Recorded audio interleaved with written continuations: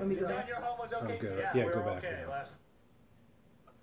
No, ours is fine. We're fine. Yeah. John, your home was okay too? Yeah, we were okay last storm. Well, weren't you worried about a neighbor that some water might damage hers? Oh, absolutely. You know, there's the water comes down the streets and it gets in the back of the houses and in the front of the houses. So, you know, there's all kinds of, every house has a different situation. Everybody's in a little bit of a different situation, and I don't know if anybody got flooded or not, but I know everybody was concerned that they thought they might.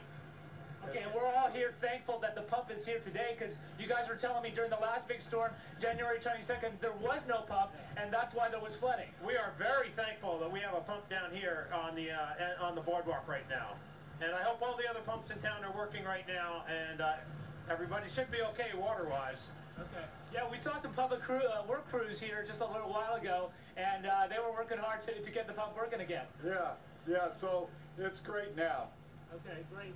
Okay, and finally, I have to be here, but why aren't you guys inside having some hot chocolate behind a warm fireplace? Well, we came down to see if the pump was on or not.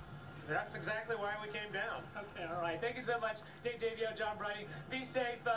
Get some, get dry in your homes right now. We're glad your homes are safe right now.